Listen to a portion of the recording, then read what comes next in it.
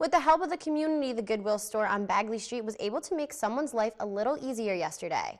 Single mother of two, Jennifer Hiskey, has been relying on family and friends to get her sons to appointments and activities, and she herself has been walking to work.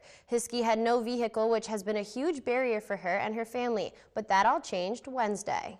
Goodwill is thrilled to be a member of the Alpena community and to be able to bring resources to the community.